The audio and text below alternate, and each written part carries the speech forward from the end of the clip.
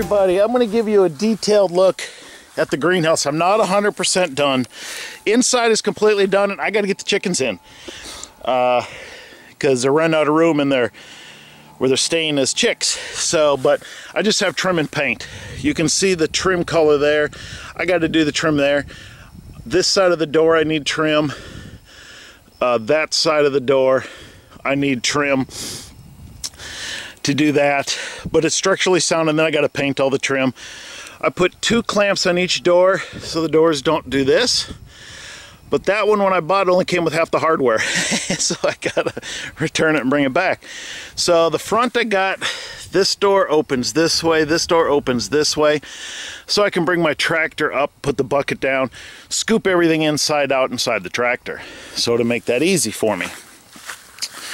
Over here you got the nesting boxes right here.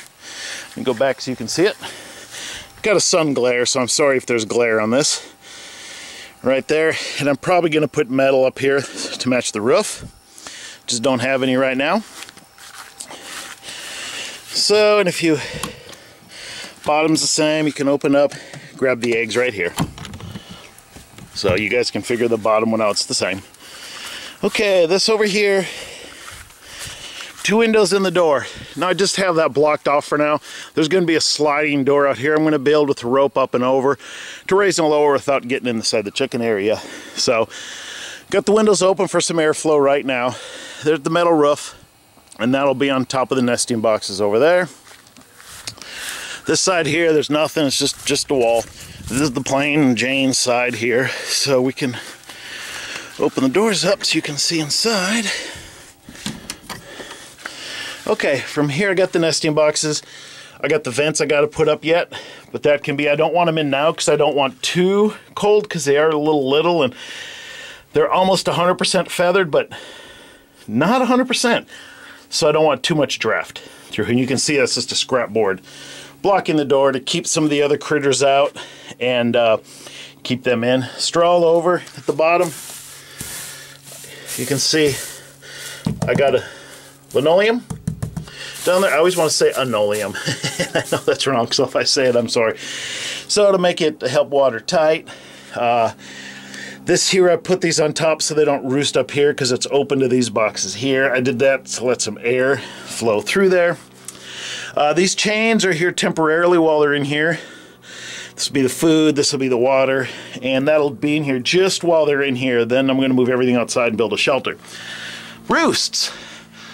Roosts all over up there. And you can see that stairwell. Let me go over here. You can see the roosts I got all over up here. Then get up there by the stairs. And this stair is, you can see how I just got it grooved up there.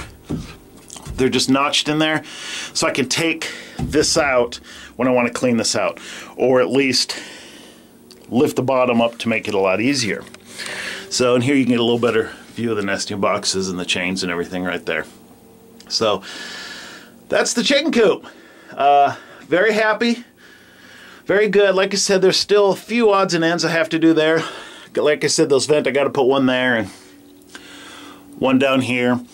And I'm also thinking about on the door, right in the middle of the door here, putting another vent to make a cross breeze here, just to help air it out more. But I don't want to do that when there's small chicks. So I got to cut these screws off too before I put the chickens in. But they're coming in today. So that's the chicken coop. I hope you guys like it. Any questions, let me know. If you see anything I should change, let me know. I'm sure there's some stuff I should change in here. But that's it. I hope everybody has a great day.